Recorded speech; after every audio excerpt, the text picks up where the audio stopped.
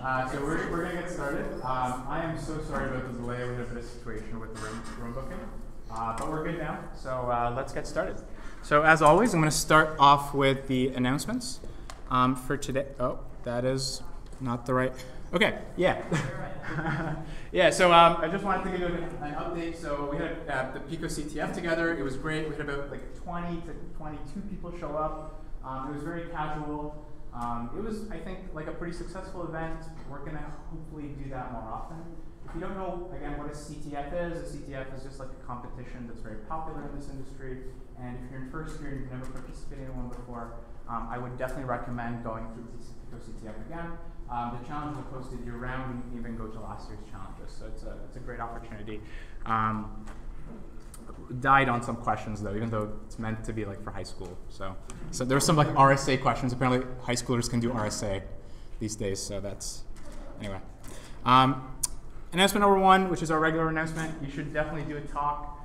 You can do a talk about anything that you want as long as it's security related.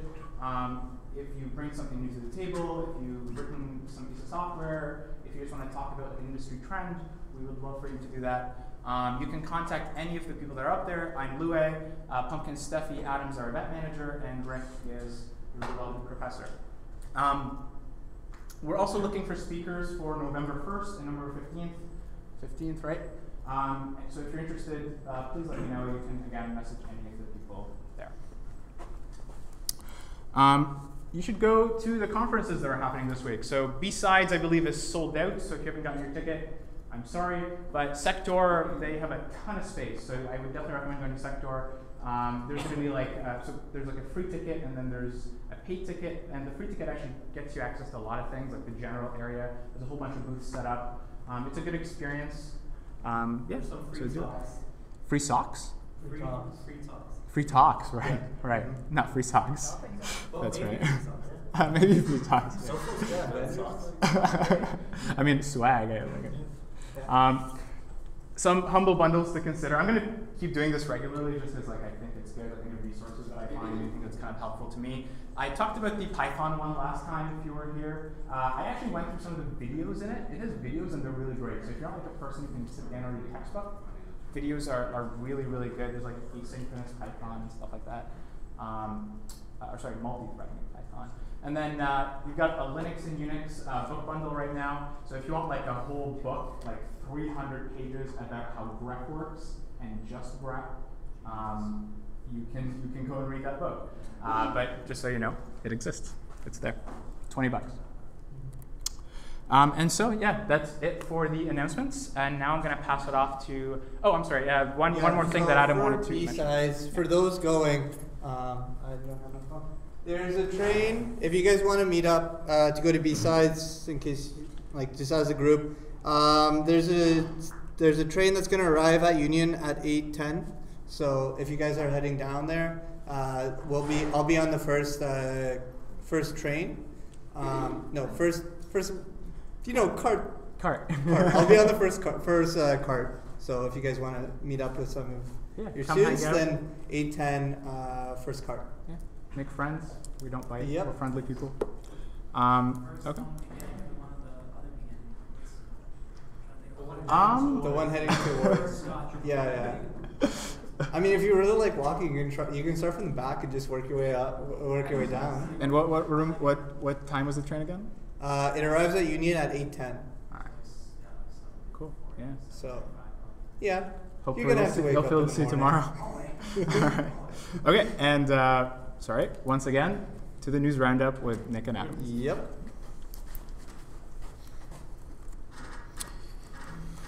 News. Cool. Okay, so I didn't tell Adam this. I put the stories that I looked up first so that I can talk a lot at the beginning and then think about what I'm going to talk about for the repo part while he talks more at the second half. Oh. Surprise. There was a great big Android O-Day that got released sometime in the last 2 weeks. Oh, sweet. We have a countdown now. That's amazing. And it affects like a metric butt ton of models of Android phones, except like a couple like random versions of like the Pixel 3 and stuff like that. basically what it is, it appears to, I didn't see like the full detail of the exploit, but what it appears to be is something as part of like the Chrome engine or the Chromium engine underneath that is really tightly integrated into the Android OS that would allow someone to elevate to administrator level privileges if they can pull off this exploit. There's 2 versions of it. One would be like devastating if you installed an untrusted app. To do that though, you have to change a whole bunch of settings on your phone. That's the less concerning one. The other one is you could be impacted just by visiting a website with a malicious payload in it. The good part though is to make that one work, it requires the help of a second exploit in Chrome's like rendering engine. So that part isn't necessarily there, but the first part is.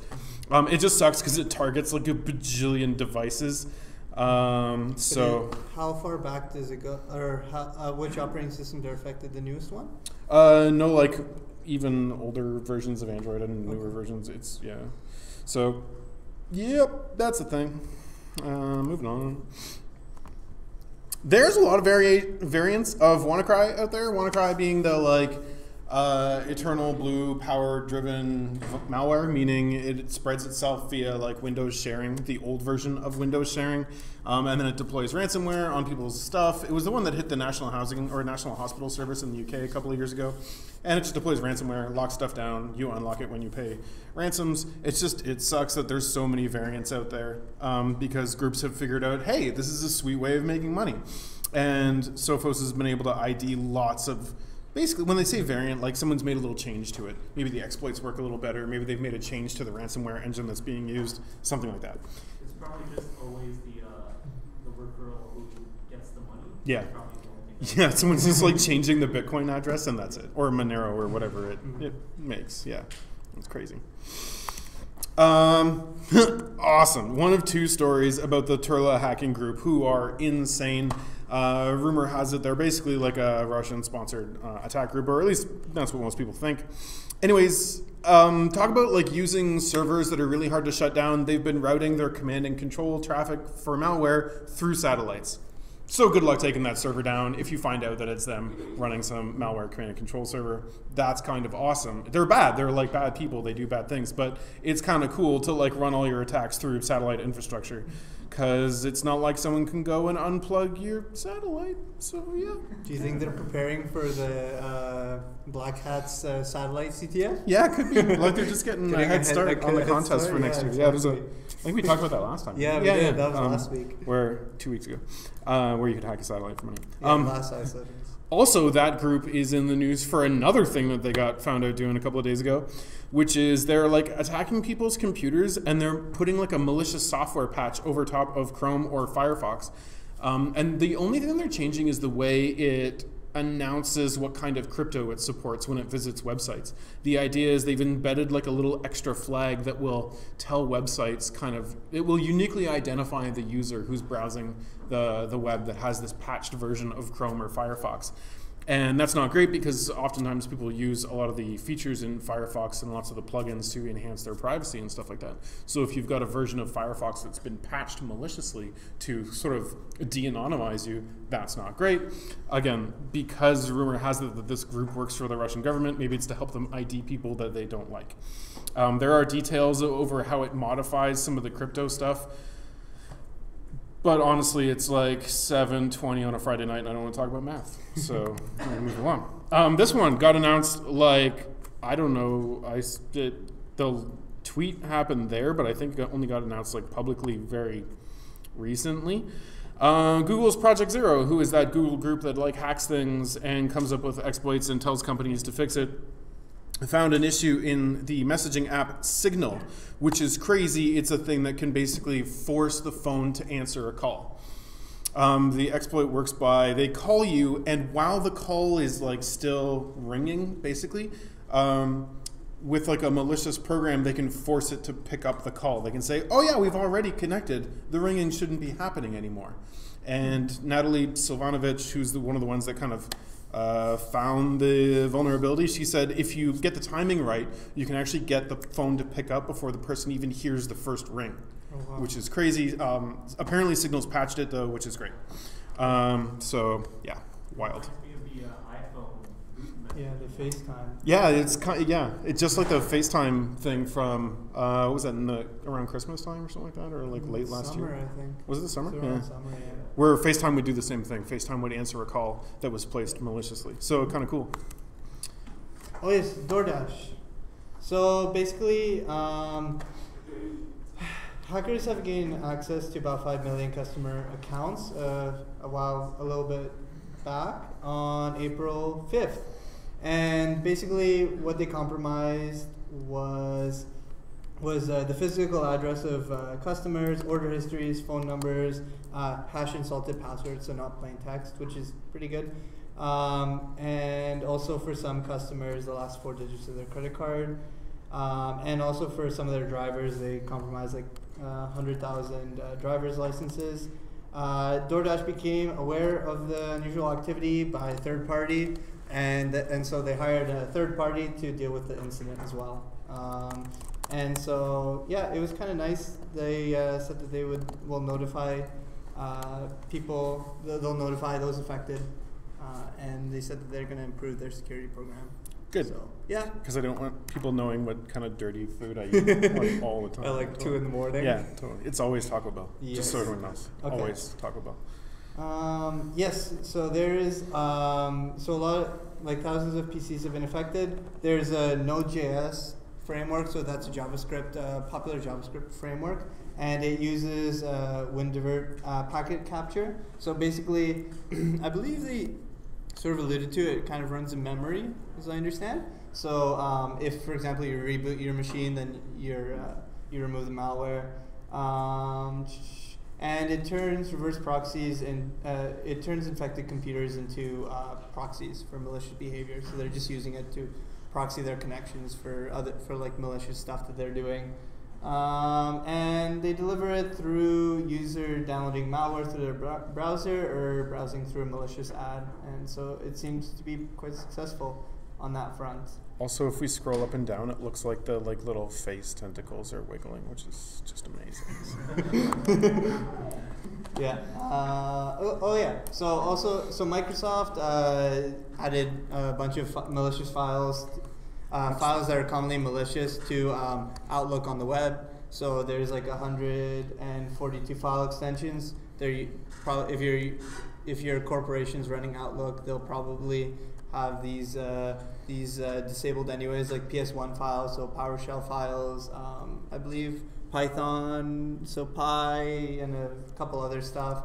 Or like, so if you try sending like a file through email, it'll be blocked. And they're adding that functionality to the web, which is kind of nice. So that's a lot of file extensions. That's going to make a lot of pen testers have a bad day. Yeah. Until definitely. you zip it, and then you're like, oh, Yeah. I can send it. Totally. So yeah.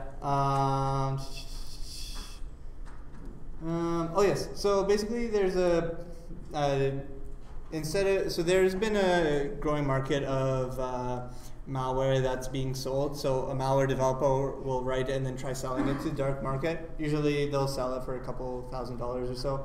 This time around, they're just selling it for like $9, and it's like a .NET package, and they're kind of advertising it as like a low skilled for adversaries like that kind of want to get into like not pen testing, like doing malicious things. So it's supposed to be like low skill. Comes with a cool GUI dashboard and like supports Telegram. Or sorry, you get support via Telegram, so like a secure messaging platform. So yeah, it's kind of. It's neat. I like that it's $9. It's like super cheap. It's nice for like an entry price point in the malware market. Like, our stuff's $9 and it will steal you crypto wallets. I wonder how many antivirus software companies are just like, give us $9, just buy it, they get a signature. And get their own free signature. Yeah, totally. Right? Maybe. Oh man. Oh yes. Oh, this is a weird one. So basically, my payroll HR. Basically, the CEO tried doing like allegedly tried doing bank fraud, where he basically, what happens is the company, their clients will transfer money to bank account, and then my HR will send it to people's payroll to direct deposit to other people's bank account to pay them.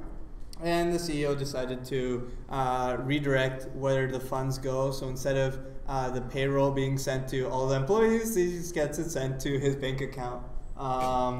And he did some other stuff where like he could do like I think this goes quite way back, a little bit way back, where you'd have a check and then I'll see if I can explain it. Check We'll see. credit.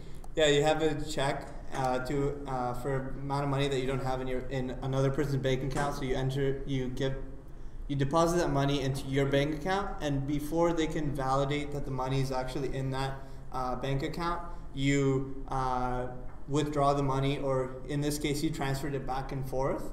So he just kept accumulating money in that way. So yeah, they finally caught him, and yeah, so That's amazing. yeah, it wasn't very like out there, but like it's like really. It's still interesting. Yeah. Are the Yeah. employers out of the money? Like, That would probably be Yeah. insured, I bet. Yeah. So I believe like the company, like when their clients started complaining, they're like, hey, why are people not getting paid? They're like, just we're having some downtime, so just like figure it out.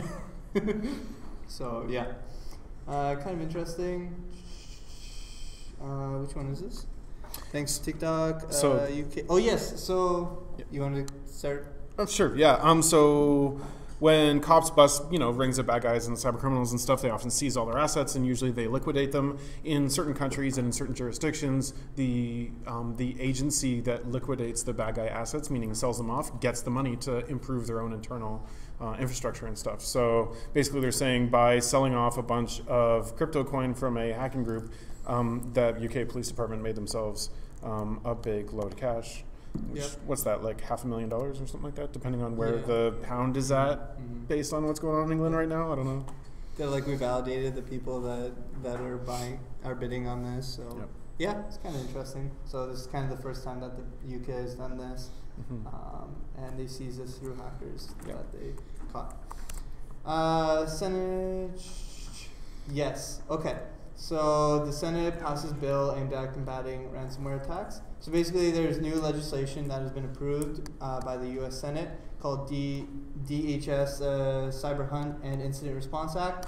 So it's aimed at protecting local cities and schools, because local cities and schools and hospitals have been heavily targeted by ransomware.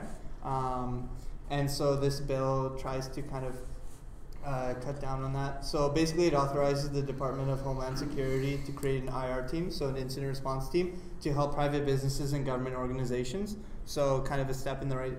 I think it's a step in the right direction, because if a company or a government body has been hacked, like usually a government body doesn't have the IT infrastructure, the manpower to deal with it. So we covered a story where there was a similar situation.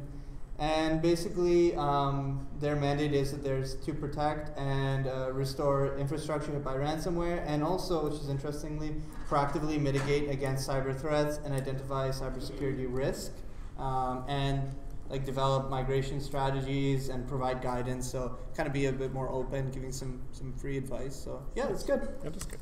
Yeah. Dunkin' Donut. No. Okay, yeah. So this is kind of interesting. So here in, I believe it's Canada, we have the mandatory breach notification. Yep. Yep. Okay, I got Nick's side of approval. Passed in November.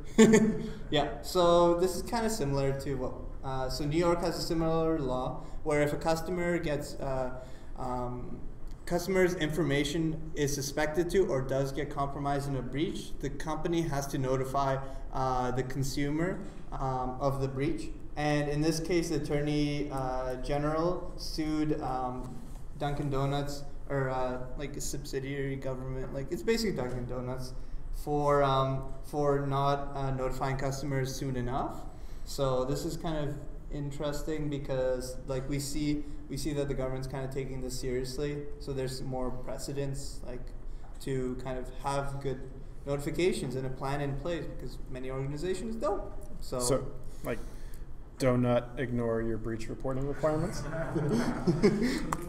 Yes. Since it's New York specifically, it sounds like that because each state kind of has their own notification Yes. time frame. Yeah. It might have been because Dunkin' Donuts didn't know that New York had a shorter time frame to than California Yeah. does. Yeah, Yeah. it could be. They have to hire new lawyers. Like, Yeah. and lawyers That's- write the law, so That's you a little know. tricky. Yep. Oh, this was crazy. Yeah, go Yes, for it. yes. So basically, there's an unfixable iOS device exploit that basically they're saying is one of the largest Apple security upheavals. So basically, it affects all iPhones between 2011 and 2017. Can now be easily jailbroken. Recently, like over time, jailbreaking has become less and less common. It's become much harder to do so as Apple has been locking down the OS more and more.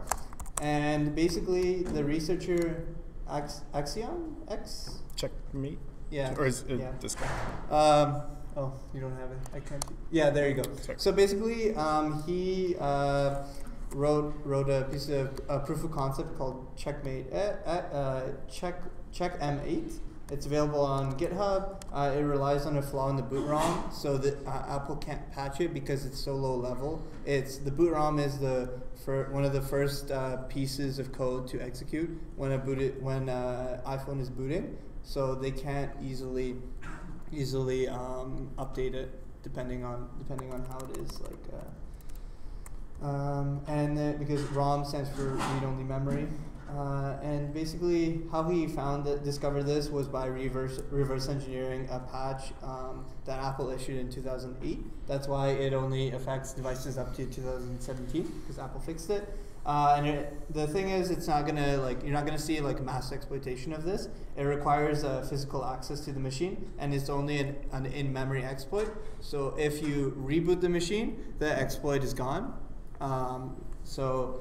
There's that. So it'll be mostly used for probably policing or something very more advanced. Yeah, what it can't do is get access into stuff like that Apple Secure Enclave. So some of the hardened data in there they can't get to. It will allow someone to install, for example, older versions of iOS on newer hardware or newer versions of iOS on older hardware, which you basically have to have jailbroken and low-level access to the device to be able to do. So it does do that. So it's cool from a modding and hacking scene like that, but on newer iOS devices, the security impact is pretty minimal. But if you can download a later version of iOS, then you'd be more likely to have an exploit. Yeah. So then it makes your life a little bit easier, and it affects not only iPhones, iPhone, iPad, Apple Watch, iPod Touch, and Apple TV. Basically. So a whole slew of everything running iOS. that. Yeah, but iPad OS is different now. Oh, okay. And Apple TV OS is sort of different too. Why would they do It's that? like a fork, so.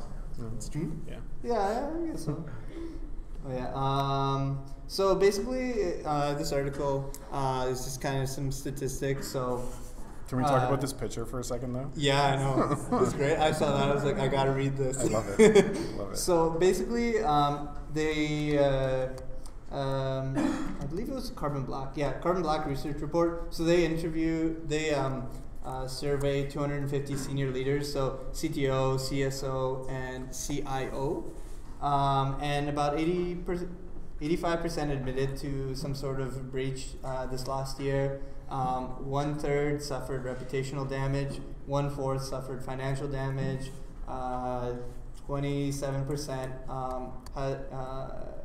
27% of the breaches was a result of just generic malware, so very small. So as we see, the trend towards antivirus becoming less effective, that trend is continuing. 93% said that they're increasing their InfoSec budget. So and phishing is still their primary point of entry. So train your users, and just email is hard sometimes, right? Nice. Can you do this one in 40 seconds? Oh boy. Okay, basically Armis, which is an enterprise security firm, received a report. Okay, so basically there was an old IoT device that there was a flaw that was already known, but it turns out that the vendor that wrote the OS, it was another company that wrote the network stack, and they just sold it to a bunch of other companies that wrote OSs. And so it turns out that a bunch of devices are vulnerable because they all use the same package, and that vendor has been long gone out of business. It got sold and then it went out of business and stuff. So Use like medical devices, Yes, yes. like medical pumps. That's always great. Yeah. So it's all. Yeah. Yeah, it's all like medical devices and whatnot. So basically, the moral of the story: nothing ever dies. Yeah. Yeah. So everything is built off of old stuff. We just improve it, or we're supposed to. Yeah. Except for Windows. Except for maybe those people attached to those. Yeah. Oh. Yeah. Okay, so yeah, 40 seconds on the dot. Pretty close. Yeah. Good job. Thanks. Okay. That's a new segment. Nice. We got through everything. We did. Good job. Thanks. What do we do Thanks. next? Oh yeah, fearless we have leader? a schedule, I think. Do we? What's next? Is We it have Rick next Random repo Rick? rundown. Oh, okay, great, sweet. I can do my Yes. thing. Yes, Sweet. you All right. can. Hi. Let's talk about code. So, anybody that was in my class like 2 hours ago saw me urgently scraping through my GitHub repos trying to figure out what we were going to talk about this time. Okay, sweet. I think it must have been sometime earlier this year or in 2018, we talked about a super cool project that a bunch of students did out of University of France, because I don't remember. They wrote this super awesome tool called UnCAPTCHA, which basically took you know Google's reCAPTCHA thing where you either got to click pictures in an image or type what characters you see. Well, to make it accessible, it would also offer the option of listening to an audio file and typing in what numbers you heard. And they got written up and publicized a lot because they thought, what if we record that and actually feed it back into Google's own sound to text engine and see if Google can beat its own thing? And it did with like 85% accuracy. So I thought, I actually want to see how this code works. So I dug into that. So basically their tagline was defeating Google's audio reCAPTCHA system with 85% accuracy. Again, that claim was in 2017 though, and the authors even say in their paper, since then, Google has taken additional steps to make the audio more difficult to decode to try to fool AI systems that are trying to actually decode it. But whatever, I still want to know how this works because it sounds awesome. Why would you want to trick an audio reCAPTCHA or any kind of CAPTCHA tool? Basically so that you can write bots that create accounts and start doing stuff. Websites spend a lot of time and energy trying to prevent the creation of automated bot accounts for good reasons. Okay. So with reCAPTCHA, like I said, one of the things that it would do is play you an audio challenge and you just listen, and there would be like 6 or 7 or 8 numbers that you would type. The thing that makes it tricky for AI is that the numbers would be read at different speeds and pitches and tones and stuff, and that's hard for a computer to figure out, easy for a person. In like 5 quick steps, how does their thing work? First off, they try to make it look like a bot. So they use automated web browsing software like Selenium that goes on Reddit and it tries to make an account on Reddit doing really sketchy bot-looking stuff. And at that point, Reddit's like, yo, and it throws up the reCAPTCHA, which is populated and fed to them by Google. At that point, they parse the web page, try to find out where the link to the audio challenge is, and then they download the audio challenge. Then what they do is split the audio challenge into what they think are the distinct numbers being read out. They think they find that basically by looking for gaps of silence in between the numbers. So imagine, I said 1, 2, 3. They would split on those gaps where I didn't make a sound, and each one of those would become its own little MP3 file, and then they sent each individual MP3 off to a different web service like Google's own speech-to-text API to try to get back at least what is that one number in that one little file. They used a whole bunch of different services like IBM's, Google's, Sphinx, and Bing, and a couple that I've never heard of. And they would basically take the results from all of those different services and kind of try to rank them. Like, 4 of these 6 services all reported that this number was the number 2. So it's a pretty good chance it's the number 2. Right? And they had a couple of other tricks that they would use to try to narrow that down and have like a priority and a ranking, and then they would feed the number back into the system, and hopefully it worked. So, bit of code. It's basically like 2 Python files and a bunch of third-party libraries they used. So there's main, which imports Selenium, which is basically a program that can allow you to automate web browser activity. That's like a third-party library. It works really well. It's cool. So what they do is they fake some parameters to make it look like an instance of Google Chrome. And then it goes to Reddit and it basically loads the Reddit homepage. It looks for the link that says registration form and it goes and it loads that page. Once it loads the registration form, it searches that for the tags that represent the area where the Google reCAPTCHA HTML code would be, so it finds that. It simulates clicking on requesting a reCAPTCHA, basically audio challenge. At that point, the page will be populated by the reCAPTCHA challenge. It starts out, though, with just the image one. They don't want the image, they want the audio file. So then what they do is if they're parsing for the audio file, they'll look for a button that says reCAPTCHA audio, and then they'll simulate a click on that, which will then provide them with a URL that they parse for. They happen to know the name of the URL is audio-challenge-t download whatever link. And then they just use the URL lib library that we talked about in the last code rundown to go and fetch and download that MP3. So basically, open Reddit, find the reg form, tell it I want to do the reCAPTCHA, say I want the audio challenge version, simulate a bunch of clicks, and then bam, they have the MP3. So that's like part one. They have the MP3. Then they basically pass that to some function called getNumbers, which is often something else. By the way, while I was here, I love the name of these two functions, type like bot and type like human. So they have to, when they want to force trigger the CAPTCHA, they have to write code that makes it look like it's a bot typing, versus when they want to make it look like it's a human typing, they just make it a little bit more random and inconsistent, versus the bot where the typing keystrokes are very consistent. That looks like a bot. I love that they just have type like bot, type like human. It's cute. Anyways, back to it. So we go off and we tell this function that, yo, I have a bunch of audio files, or I have one big long audio file. So first they got to convert it from an MP3 to a WAV. Don't worry about trying to read the individual lines. I'm just giving you a rundown. So they convert it into a WAV file.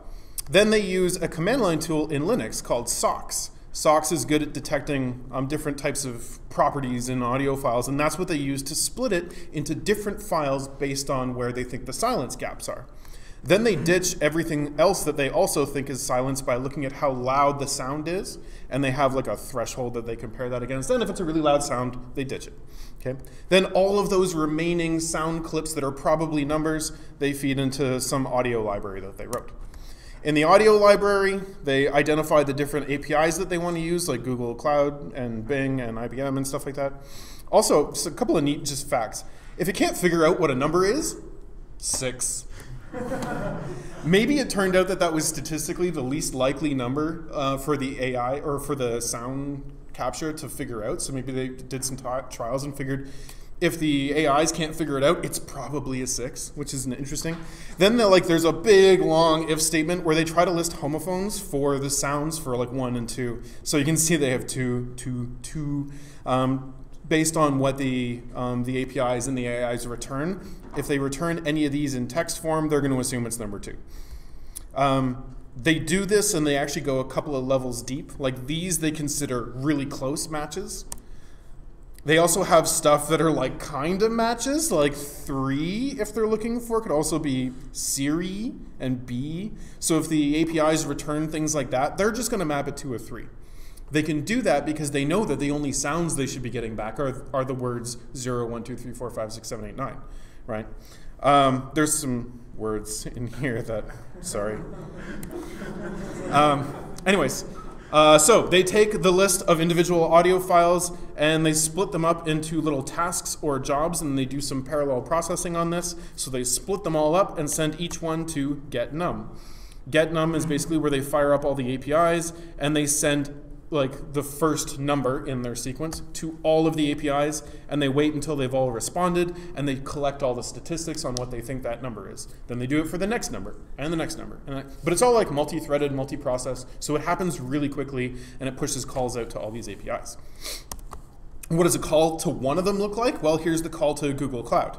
Here's all of their like API information. Like they have to provide a password because they would have had to have signed up for an account on the Google Cloud API. So that's most of the request. But then down here is where they actually pass in the little audio file. They're also, what's kind of cool about the Google engine, they can say, here are the preferred words that we're looking for in this audio stream. We think it's one of these words. So it's almost like they're helping the AI along a little bit, and they just provide the words 0, 1, 2, 3, 4, 5, 6, 7, 8, 9.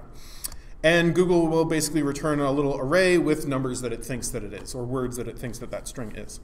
So they do this for all of those different engines like Bing and IBM and Google and stuff like that. So when they get the results back, they do a bunch of tabulation based on these things that I showed you earlier.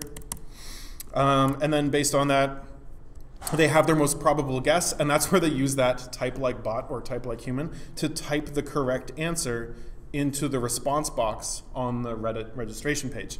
Then they simulate clicking the submit button, and then basically they search the page looking for like the check mark that says that it was successful. If they find the check mark, then they know that they've created the account. If they can't find the check mark, it's a big loop and it jumps right back to the top and it requests a new audio CAPTCHA and it goes through the whole process again. So that's kind of how that all works, and I just always wanted to know that system. So really, it's a good example of using a bunch of existing libraries, other people's APIs, like the power of like just mass distributed free platforms to accomplish a really cool goal. And I have 10 seconds left, so. Thank you.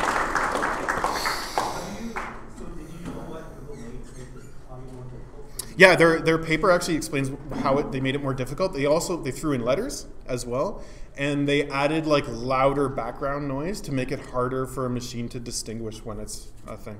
Yeah. I thought they would be doing where they merge two tones that humans can't hear. So when when a microphone listens to it, it's just blasting. I mean, their bit in the paper didn't say that, but maybe they've also added that in the meantime. I don't know. Are you guys doing your big story, or what's going on? Yes, the discussion piece. Is that in the notes? That should be the slides. It's in the slides. Okay. Yeah. So you want to just fire that back up for you? Oh, no. Live editing. Yeah, we'll do that next time. What's that? We'll just do that next time. Sorry. No problem. Okay, cool. You got time. Okay, we got time. Well, don't touch the stream. Just don't touch the stream, right? Oh, you need to do it off your laptop? No, I just have some stuff. You're gonna have to. Okay. All right. So basically, for a feature story, so just out of just an open, you want to start off? Sure, yeah, no problem. Yeah, so by the way, this is the feature story segment. If you haven't done this before, I know there's a whole bunch of first years in the room. The whole goal is that you're participating, right? So instead of listening, I hope that you're talking more than me right now. Okay. So please help me out. Thank you. Yep. Yeah, we want to okay. hear your opinions. Yes, we would love to hear your opinions. So my first question to you, before we actually delve into the story, is: does anyone here know anyone who's like been targeted by ransomware? Yeah. Any I calls? had a company last year. Yeah. They went into work one morning, and then like half an hour after meeting them, like office starting up, everyone's computers like at the same time, got like this thing on the screen. Everyone's been locked out, and long story short, it was $15,000 in Bitcoin to a thing address. They called in a bunch of security people. They called in like authorities, and literally every single person was like, "There's nothing we can do. We don't have the key. You're locked out." Yeah. And the IT guy, in like the panic, while trying to recover the stuff, deleted some of the backups they had. Like it was a huge problem. It was huge. Oh, no. Terrible. Last year. Yeah. And were they insured? Pardon me? Were they insured? Do you know? I don't know the details, but if they got Okay. But it cost a huge. No, I do. They weren't insured for cyber stuff because they didn't think it was a possibility. And as soon as that happened, they got a whole new IT thing. They like got backups in the cloud, hard backups. Like they went all out. But Yeah. 50K. Yeah. You have to learn from experience, right? That's usually when you start backing up. Anyone else? We saw some hands up. Yeah. My honeypot got hit. It wasn't smart enough, and my honeypot controller also got hit. So. Oh boy. So like no data was lost, but still like kind of sucked. Important data, but I lost a lot of really cool malware that was sent on to my honeypot. Oh. I was looking forward to going into that thing. Oh, okay. It sort of built it, not really. So you kind of wish that you had a backup? Well, I had VM snapshots, so I'm just like, Okay, I lost okay. my work. Close enough. How about anyone else? Any like aunts and uncles maybe? Yeah? I mean, the company I work for specializes in dealing with ransomware. Cool. Oh, So tell us about it. So I'm sure you'll have stuff to say. Anyone else? We got a hand in the back. Yeah? The place that I worked at over the summer was hacked before I started working there, and then we basically just had like a whole meeting about, oh, this is phishing, this is just like Yeah. And those are becoming a lot more common nowadays. right? Given that ransomware So, is proliferating. so it seems like the moral, a lot of based on your experiences before a ransomware, you guys, no one assumes that they would get hit with ransomware, right? And then once you do, like the whole situation turns around, and that's when you guys start preparing, right? So I think that's. Yeah. What's cover interesting? anything? Yeah, I mean, Yeah, go ahead, interesting about Dwight. everything that you've all said is that well, everybody here has actually mentioned a small business and not a relative. Is there a relative? Do you guys know of a relative, for example, or a friend that's been hit? You're hoping for a personal story, but you never know what you get during these segments. No, I mean not necessarily. 'Cause it has to do with the odds. Yeah. My mom's boyfriend is they're older. Okay. He got hit with I guess kind of virus that basically said call this number, it's Microsoft tech support. Mhm. He did the whole thing. He gave his credit card, said, "Hey, I'll fix it." And he got sort of remote connected, did a bunch of stuff, whatever, and fixed his computer. When he called me and told me about it, and I immediately told him you need to call your credit card, you need to turn off your computer, you need to Oh man. do this thing. And he did it, and it was fine, and it worked out. But he acted fast after I told him, so it turned out. Oh. That's good. Kurt is a hero. Kurt is Yeah, a hero. yeah. Right in time. Yeah. Yeah, go ahead. Would you consider Siskiying ransomware? It's kind of the same premise, right? Sure. If you ask them for a ransom to Yeah. get it on Sure. Siski. Yeah. Yeah. Okay. I did that by accident. That was when he mentioned before the call on the 1-800 number, I had a problem with my old laptop. Mm-hmm. I couldn't get the fan to cool off, so I called them, and then they told me, oh yeah, we're gonna connect through TeamSpeak to your computer and find out it's a software issue. We'll fix it, but you gotta wire me $70 from your credit card, and I'll fix your fan problem. To which I just You're hang up. I don't yeah, I can call the number again. It turns out that somehow they just Really? I They actually intercepted I it? actually got my HP person, and they ended up telling me, yeah, it's a hardware problem. Just ship it over. And we'll fix it." Wow. Wow, that's nuts. Yeah. So you never know, like even like us being security professionals, right? Like you never know who gets hit. So basically, the story that we decided to cover is about ransomware. So basically, the gist of it is Mercury Insurance started offering ransomware insurance to consumers. Businesses have had this opportunity to buy cyber insurance for a long time, and it's starting to become a lot more traction in the industry. And basically, it's a flat fee. You get $30. You pay $30 a year, and it's in addition to your home, car insurance, and et cetera.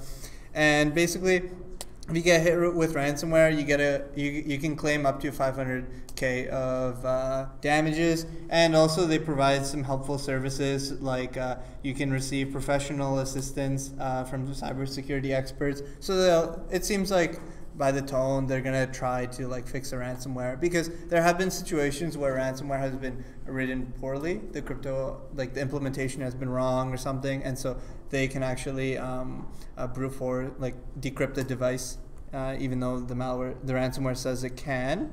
And so, yeah. Yeah, and I guess. Oh, sorry. Yeah, Clint.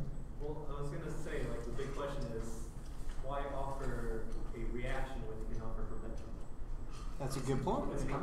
Because here, I'll tell you why. It's because it is easier to build somebody the whole way to fix a problem that might happen than give them one-time charge for a solution they'll get remembered. Yeah. That's our strategy. That is a great segue into. Do we actually need this, right? So as consumers, I want to think about your daily lives, the people that you know, your relatives, your friends, all of that, and I want you to kind of think about this from 3 different angles, right? Who is the target market for this kind of insurance? Are there any alternatives to just buying insurance, right? And Clinton actually just alluded to this. And then the third thing is that what are actually the odds of getting infected, right?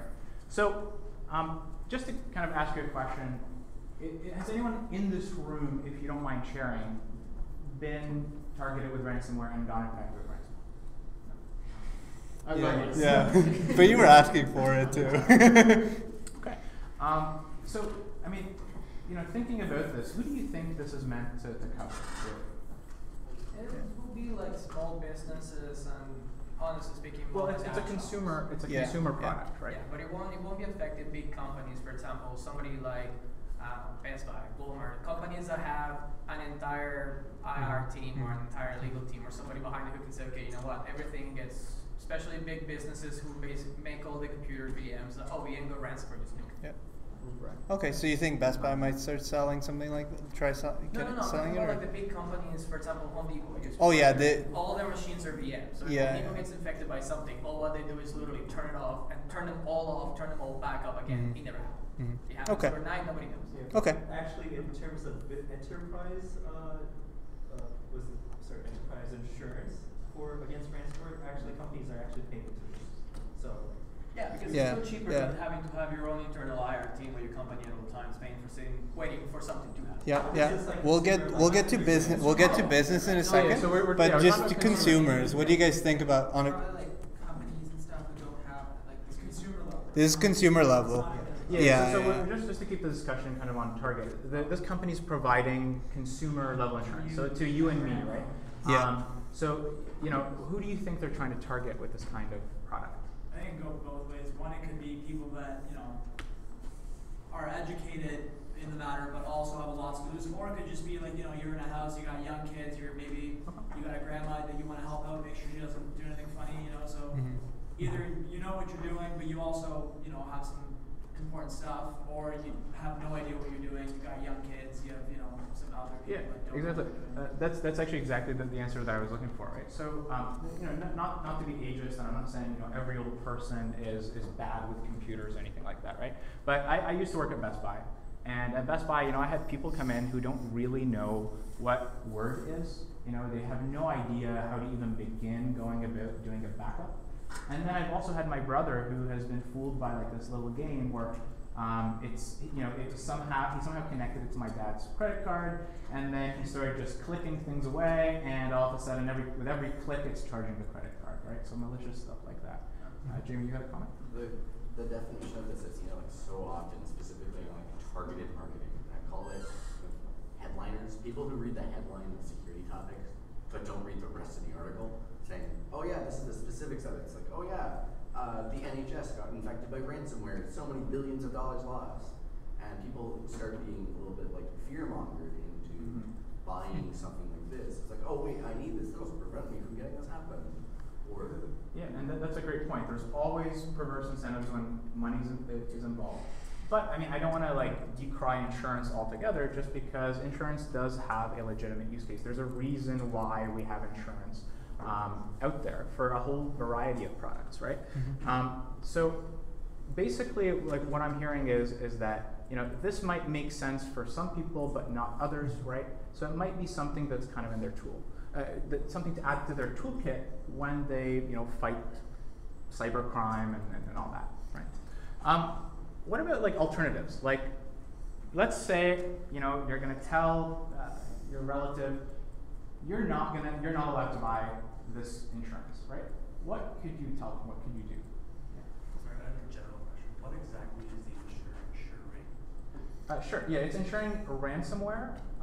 Is it insuring the information loss? Is it insuring the damages? Not the or is it information insuring loss. what the ransom actually amount is? Right. So it's up to 50K, and that includes any cost to an attempt to recover the data or to actually pay the ransom. If that comes to that. Yeah. So it also depending on which plan you get. If the device cannot be recovered, they'll insure the device itself. So if your computer has to be thrown out and smashed with a hammer, they'll basically give you the money to buy it. Yep. Kind of like the same thing goes for fire insurance or water insurance. And actually, that's what it's being bundled with. Yeah. And with average ransom, how much they're ransoming and how much it would cost to recover the data, is this a good amount for it? That's a great question, which we're going to discuss. So sure. I'll jump to that since you mentioned it. So what are the odds, do you think, of actually getting affected with ransomware? personally, it's coming up with my own honeypot, which is covering 5 IP addresses. All of them are residential IP addresses. Right. Of all 5 of them, 4 of them have been probed by a known ransomware system. That was a clone off of one that was cracked by malware hackers. Yeah. I always forget the name of it. But that one specifically pings specific IP address ranges that are known to be residential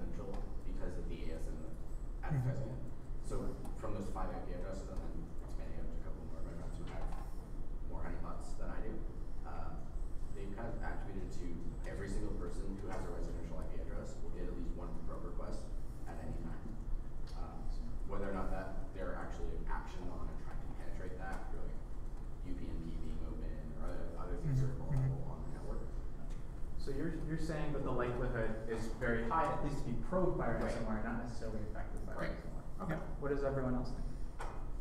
It's probably pretty low. As just regular people, I think where the money's going to be is going to be getting businesses, trying to get like a lot of money back versus one here or there. Mm-hmm. Right. Yeah. So I mean, to kind of give you for business, the picture is like very, very clear, right? 47% of businesses will face a ransomware attack every year. It's an $8 billion business, so whoever is deploying this ransomware is actually making that money. And then over 40% actually end up paying the ransom, which is about 40. Sorry, talking about 40% out of the 47 or 40% of the 100. Like, is it only 7% of the business? No, it'd be 40% of the people that got hit with ransomware would pay. Yeah, exactly. Mm-hmm. What's the average amount that a ransom is to get paid? Like, when my dad's company did the thing, it was like the current value of Bitcoin or whatever, it came out to like, 14 and change, almost 50K. Is that a high amount? Is that a low amount? What's the? No, that's a great question. So it's about 2K for like your average like small business. As and a then, big company though. It's okay. Not like big. If it's a big organization, I don't know, right? I mean, they might be asking for like a ton of money. Yeah. A lot of it depends on if they know what they've hit. If they don't know what they, because like Jamie was saying, a lot of it's automated. Mm-hmm. So if they think that they've just found some like home or a small business, they can be talked down because you can, say, oh no, we don't have that much money, we're small, so they'll negotiate. And as long as you don't let them know how bad it is and how big your work is, you can really reduce that. Yeah. Is there any information on how often paying doesn't get you the key? How often paying doesn't get you the key? I haven't done any research on that, but that's a really good question. A couple of years ago showed that it was really low. Yeah. Because basically the gangs that operate that shut those people down really quickly because if that became common, nobody would pay ransoms, and then these big organized crime gangs wouldn't get money. Right? So they will target them. Oh yeah. So going back to sort of, so that's like the business side, right? But then if you actually go to the consumer side, like there are barely any numbers. Like I kid you not, I've spent 2 days trying to find like information, and the best kind of guess that I got was that 3 to 10% of consumers will be infected with malware, not necessarily ransomware, over their lifetime, right? That is actually per year, I think. I think that's per year, yeah. But there's like no information on doing the ransomware alone. So anyway, I thought that I would do like a quick calculation, right? So let's assume the higher end, like 10% of all people will be hit by malware. And let's say that 25% of those malware samples are actually ransomware, right? And the average payout for a consumer, I did find this somehow, is that it's around $750 to $2,000. So you're looking at like you're expected to pay about $18 to $50 per year, which is, falls within that range around the $30 per year, right? So insurance, generally speaking, like, at least I think so, like how you should approach it in life is it's just a numbers thing, right? What is the risk? And given the risk, should I actually be insured, right? Should I buy this for myself? Yep. There's just one last thing that I want to get to because it is Cybersecurity Awareness Month this month, I believe, October, right? Nick? Yeah. Confirmation? Not. Yeah. So the interesting thing is that this insurance company doesn't include things like identity theft, and identity theft is like a huge problem, right? So if you just look at like some of the numbers here, 110 million people were notified of a data breach last year.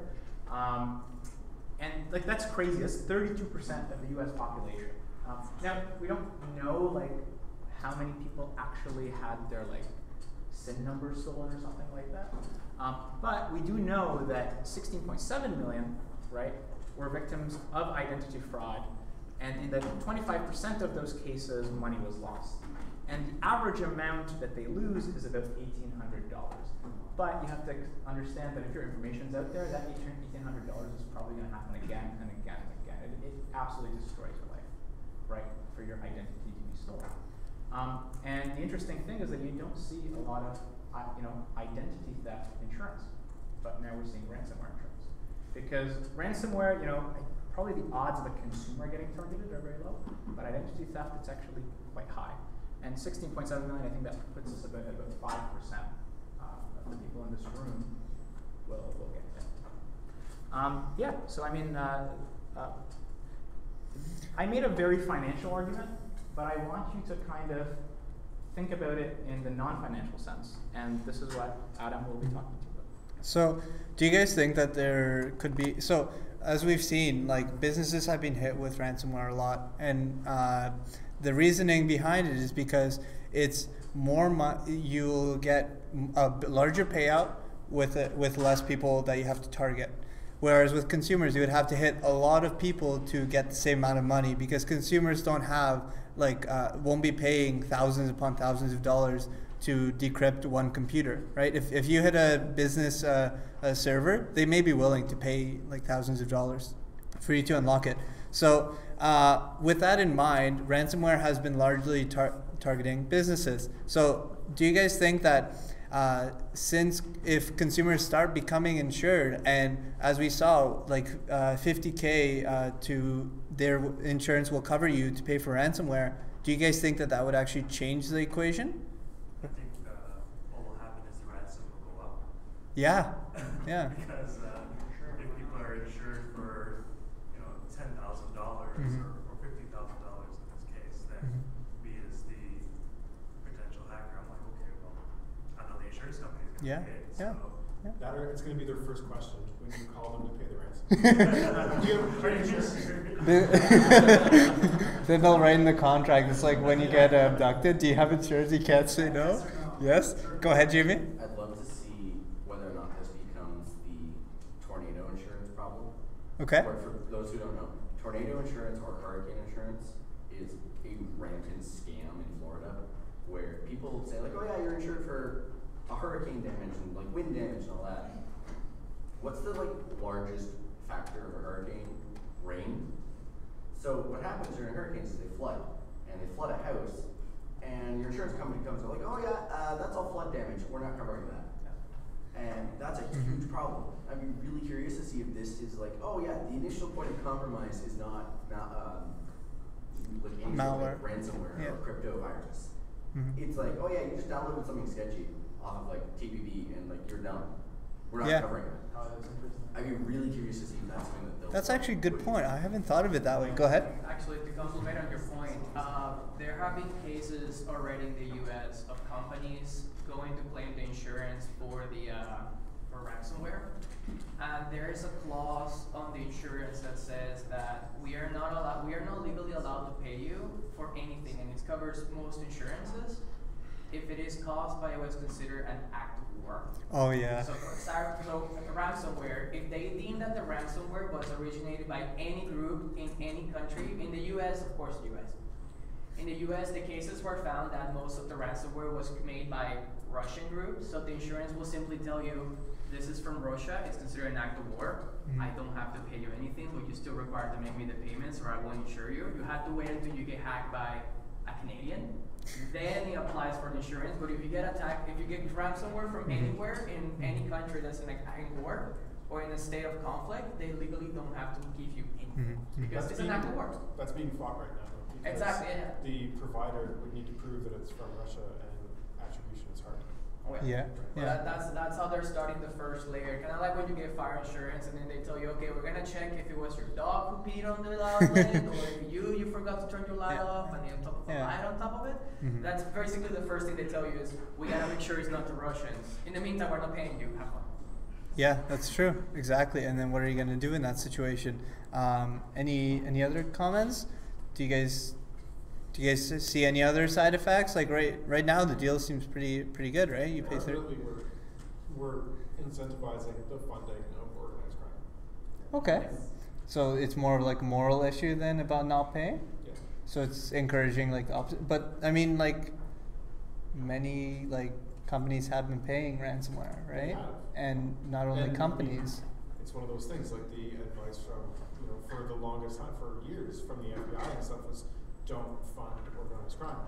But then, under the hood, they were like, yeah, if you need your data that bad to the continued operation of your business, pay your ransom. But on the front, everybody always says, no, you can't do this because really, if we get lax about it, it's just going to happen even more, and you're continuing to put money into the pockets of Absolutely. actual criminals. And right now, so yeah, exactly. And right now we're not being targeted, right? Because we're not paying as much as businesses, right? There was also kind of just a question. Do you guys think that there's a difference between businesses getting cyber insurance and why consumers might? Do you guys see difference? Like why it makes sense for one, not the other? Go ahead. I would say that the single largest value is value, where what's the total value of everything you have on your computer? Maybe you did your tax returns, you might have some stuff like, oh crap, I have to do this, or maybe some personal items like, oh yeah, well, how much are those photos of your puppy worth? Versus, yeah, your business can't operate. That's a sentimental thing. People Right. put value on that stuff, and they'll pay if they have to. Like if it's pictures of, grandparents, kids, grandkids. I know my mom probably would freak out if she couldn't get like the pictures of, my nephew. Yep. You know? Yep. I wouldn't underestimate how much people are willing to pay for experience, right? Like, If you're like graphic design or something, you have all the stuff that you've been making, or like you're a musician, you have all the songs that you've ever made. yeah. How many hours putting your blood, sweat, and tears into it? Now you lost it all. That could be worth a lot of money to somebody if you're not backing up your stuff. And that's a counter argument against that Yeah. financial argument that I was making. If you just think in the numbers, maybe it doesn't make sense, but from a sentimental perspective, it might. Hey, go ahead. For businesses, it could be kind of like a trust and kind of reputation thing. Okay. Like if they're known that they got hit by this attack, and like all of their, they lost a bunch of their stuff, then like, especially companies that it's their business to kind of using people's information and stuff like they're trusted with that kind of stuff. Mm-hmm. Then like people might be like, oh, well they just got hit by an attack the other day. I'm not gonna take my business elsewhere. I'm gonna take my business elsewhere, or I'm not gonna sign off on that. But insurance doesn't stop the attack. It just deflects who has to foot the bill, right? And you, go ahead. Get the solution faster. Pardon? Like it can also help fix the problem faster. If Once what? the deed is done.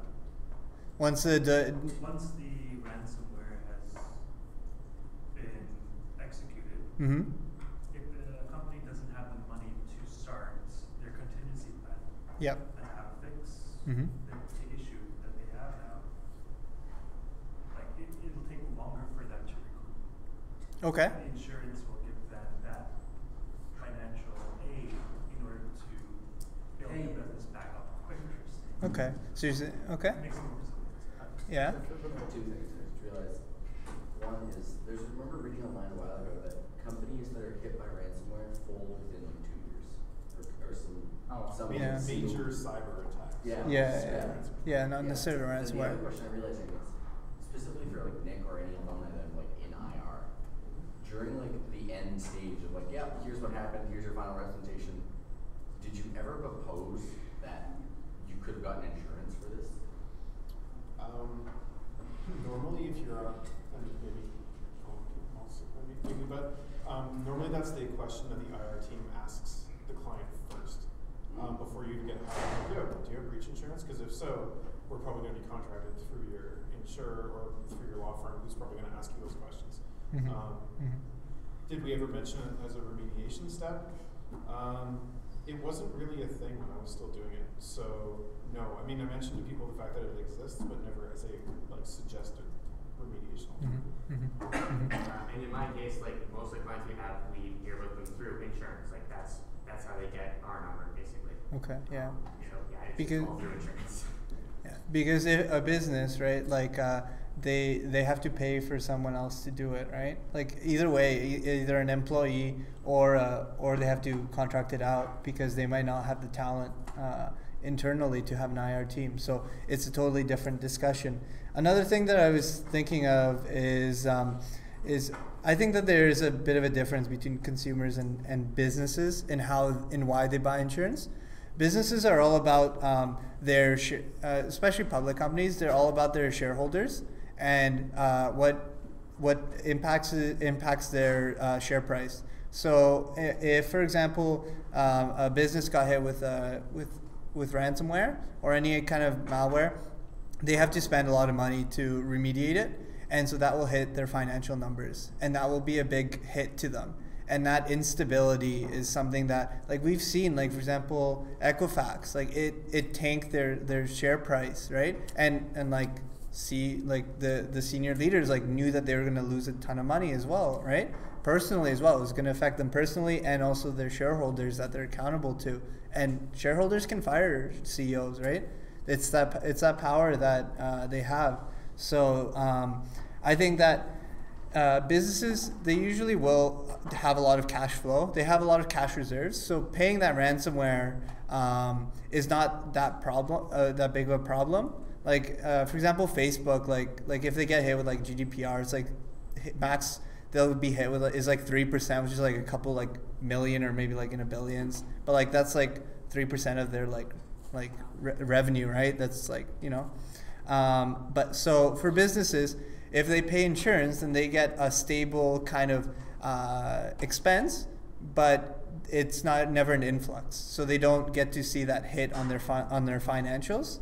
Whereas with consumers, they get insurance to be able to afford a sudden large payout because they wouldn't have the money otherwise. Like for example, if you think of car insurance, I don't have like 30 grand sitting there in case I like hit like a BMW or something, right? Like that's why I have insurance, to hopefully, like after a long battle in court, probably they would pay, right? So I think that fundamental difference is why I'm kind of leaning towards like consumer, like kind of looking at this and not being as like enthusiastic about it, because it shifts that it only makes us more of a target. Whereas with businesses, they're already a target anyways. They have the money to burn. So I don't know. What do you guys think? Yeah? I still think that, again, and this is what happens when you go to an insurance company, because I had to do it when I moved into my place, right? Okay. I was sitting down and he was telling me, you need this, you need this, you need Yeah. pet insurance, fire insurance, flood insurance, although I did the top floor.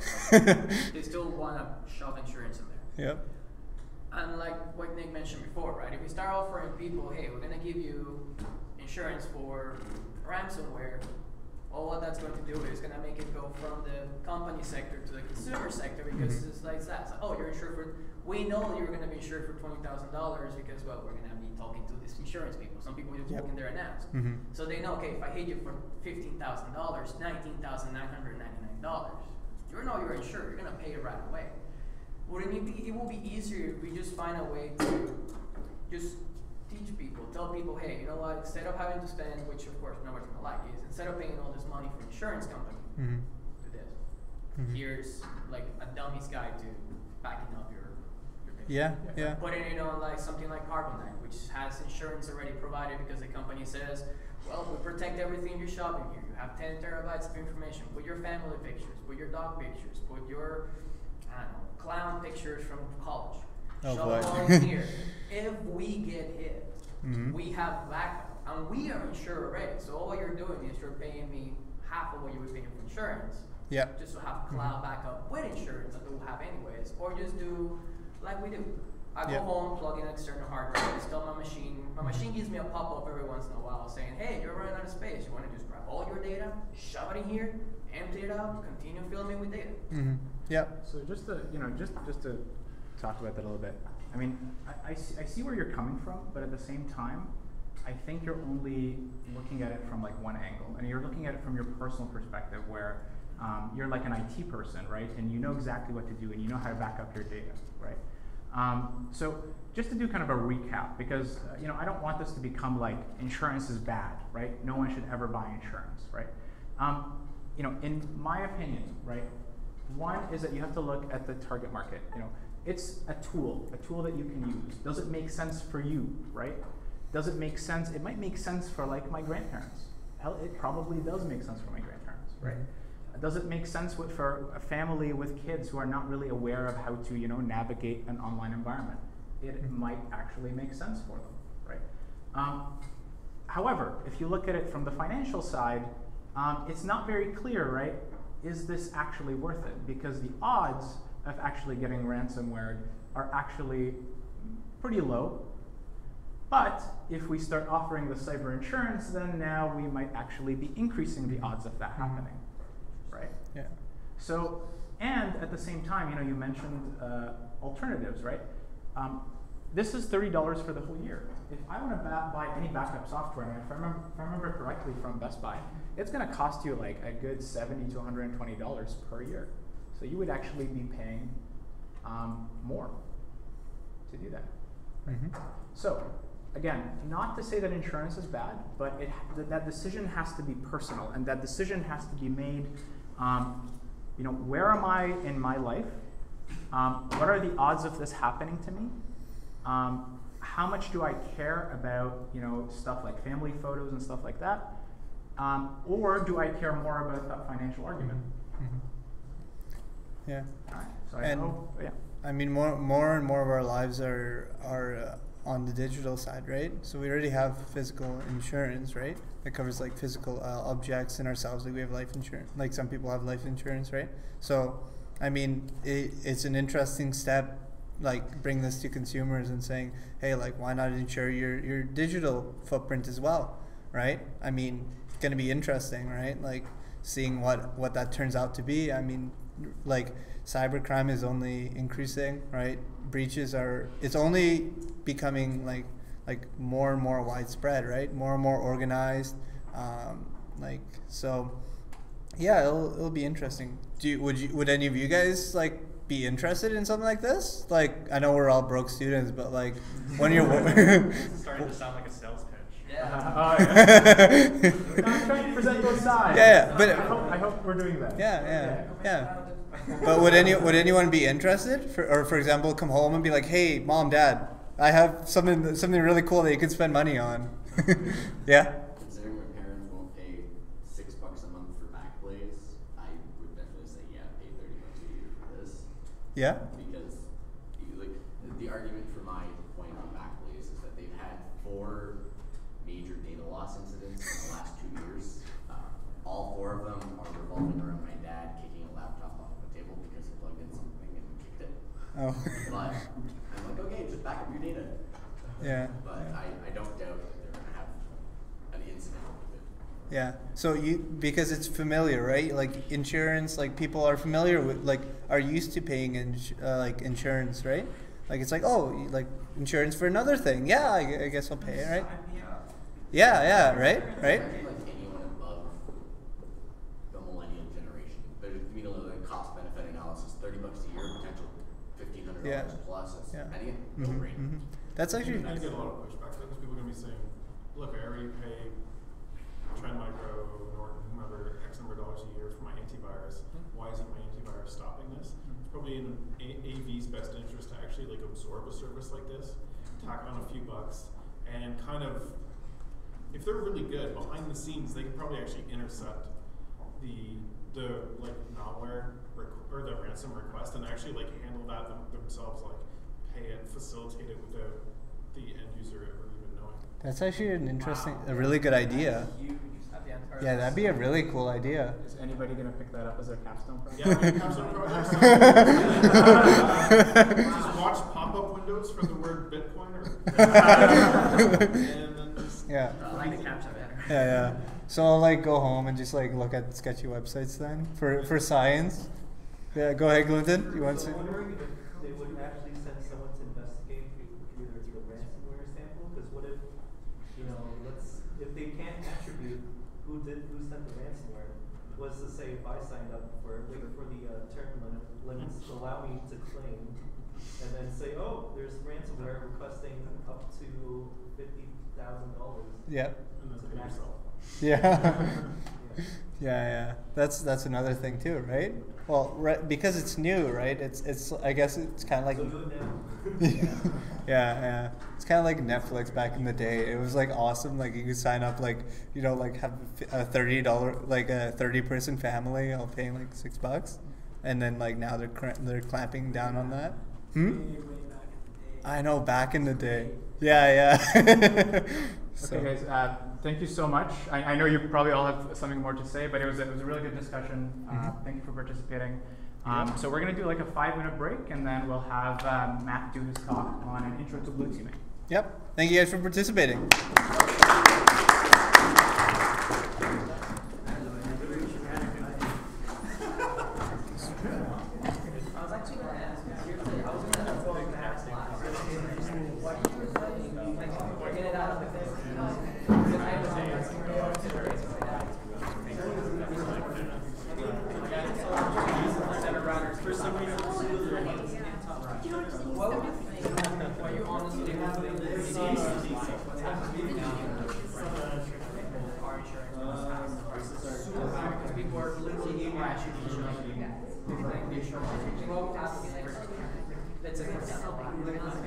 That's right, yeah. It's just really like you my ransomware and we like take like my tuition on it's not over.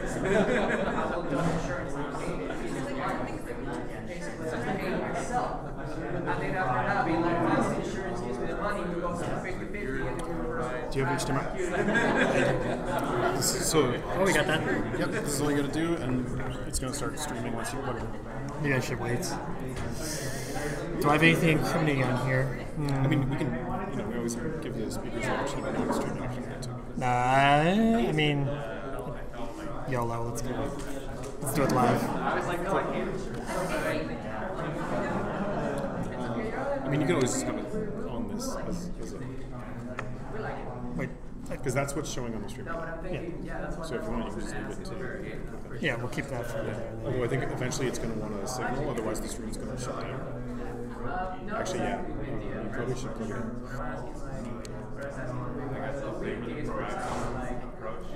What'd you do? Oh, it's duplicate. I hate when this happens.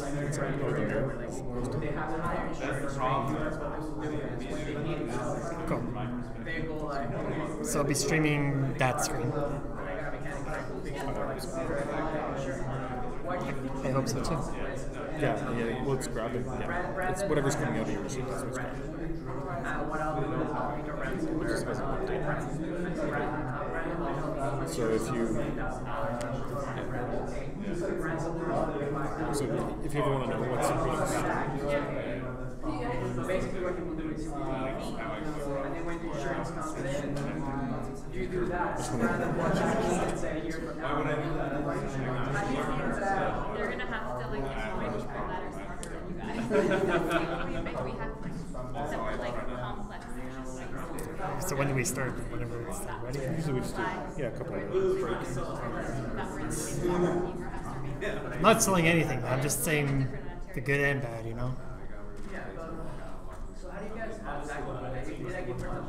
Yeah, red team is flashy, but maybe you just want a nice simple life, Okay, maybe you don't. I don't know. Our team's been like struggling to hire like people that actually can work. Actually can work? Like on our team, because we build rules, right? Yeah. So it's like anyone who does come to, who does apply, is like does not know anything. It's kind of stuck on that screen. I'm not sure if that's a good thing or a bad thing. Just give it. It's like behind by usually a minute. Yeah, but it's been on there for like a couple minutes. Is the microphone? I know who's testing. Last time I did a talk, it was like Ken. Do you remember? Well, there's one person watching.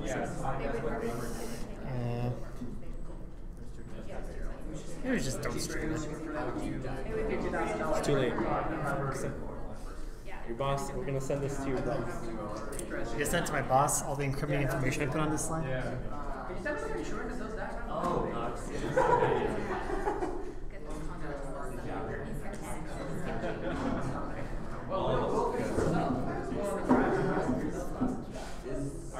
we fixing stuff? We're gonna get phone increase. Mike's Monday. I thought he was no, Mike was he's a welder. Yeah, he also needs a little bit of mechanics.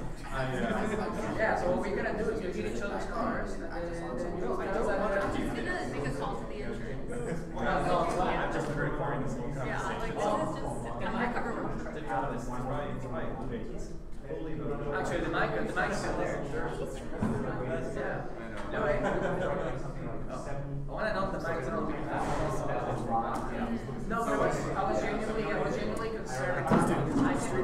think it's frozen because that would have been animated. Yeah. But I'm just wondering, like the possibilities of that. Like you're saying, right? I guess it's like, okay, we need a dedicated team whose only job is going to be like this, like us, but okay, we can actually check where your application is. You could just not stream it. I guess for I don't know. Fuck, I'll do it live. Yeah, may as well. We'll just start talking. in the case of my apartment, they were asking me much stuff like, I'll see if I can troubleshoot this while you're doing stuff. Yeah. And then, Well, right, that kills the whole thing. so I mean, we could just take this and I'll take this. It's okay. Give me a couple minutes. Let's see if we can fix Well, it. yeah, you guys start talking. This might take a Alright, then we're good to go. As much information as I can. I vastly underestimate the amount of information you could pack into a presentation about blue teaming, so we'll try our best. So about me. So I'm a recent graduate. I graduated at the same time as the other people. I'm a security analyst at Terranet. So Terranet is a company that manages the electronic land registration system, which is, if you buy a house, you do land title transfers, you go through our system. So we have this huge trove of information which is valuable to people. So my job is to protect that information. Now, that's my Twitter handle, probably seen like the second time now, and that's my dog. And I also play a bunch of Commander. This guy should play as well, but he's a radical extremist. So a bit of history. So imagine before the year 2000 is a world without cyber. So no buzzwords, just, you know, people working day-to-day jobs, not working stuff. So sysadmins did everything. So they set up all the security. They probably learned from textbooks or magazines about whatever to do to protect their systems. And basically they just protected their application. So they would do stuff like, ensure they would do their security job, and then they would do application support, like, make sure the application doesn't go down, make sure, manage this specific application. So they were their own team, but they did security on the side. And they got pretty much little to no funding. So you don't get dedicated resources from the CEO to improve your funding. And this is kind of what happens to the CEO after an instance. So blue teams in the modern context. So these are responsibilities that you would get in a modern environment. You would do governance and policy, which is designing the rules for the company. You'd be auditing security controls, making sure that our investments are actually doing something. Access control, making sure people have only access to things that they should have. And instant response. So what happens when the controls fail and we need to figure out how it happened and what we can do to stop it. And other stuff, So a big rule to note is that the bigger the organization, the more role specialization you'll have to do. So if you're working at a company like RBC, you're probably going to be doing one very specific task for the job. That's why they hired you. But if you're working for a smaller organization, your roles will probably be more diverse. So you'll probably be doing a little bit of everything as part of your job instruction. So let's go over organizational structures, because that's what we came here for. So organizational structures. So imagine this diagram for less than 100 employees. It's probably just going to be like 1 to 3 IT guys with a background in security, and they all report to the business owner. You just have that guy, and you're the security guy. You just have to do everything for the company. It's one guy doing everything. Increases. So you will have one guy, usually your job title will be actually security specialist, because that indicates, well, I guess that was the terminology back then for a guy who does basically anything to do with